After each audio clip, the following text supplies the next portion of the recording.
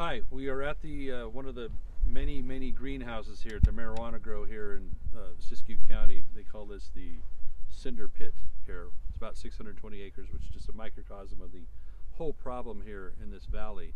So they've been getting away with growing more marijuana than you can possibly imagine in greenhouses like this. I mean, look at this stuff. The smell is kind of overwhelming here. These plants aren't quite dead yet, but they're going to be. And we think that it's extremely important that we support the sheriff and those that are trying to eradicate this. Nothing's legal about these buildings, about these being a commercial grow. It's against the county ordinance. And the whole concept of what's going on with cartels, the illegality, is horrific for the people, the good people of this county.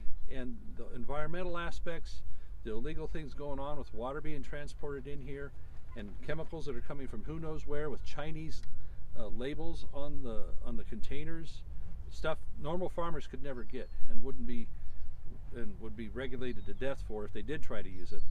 These guys are getting away with the dump, the garbage that's going on around here, the foliage that's been knocked down illegally. I mean, no normal person could get away with what they're getting away with here.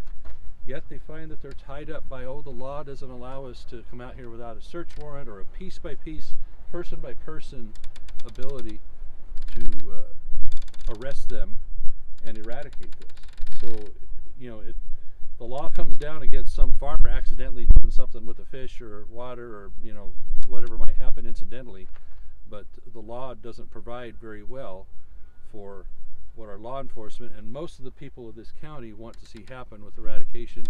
Here, other places like down in Southern California where it's going on, we got to do something to give these folks the tools that they really need to get this done once and for all. You know, the sheriff's deputies, they have to come out and cut one plant at a time and haul it off and put it in a pile.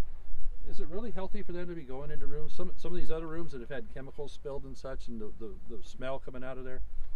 So one at a time, put it in a pile, and as soon as they leave, the next day they're putting the next seeds in, getting another crop in 3 or 4 months. So for those trying to do this, it seems almost futile.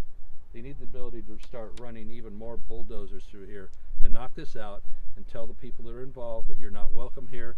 Take your little show somewhere else because it's not going to happen here in Siskiyou County anymore.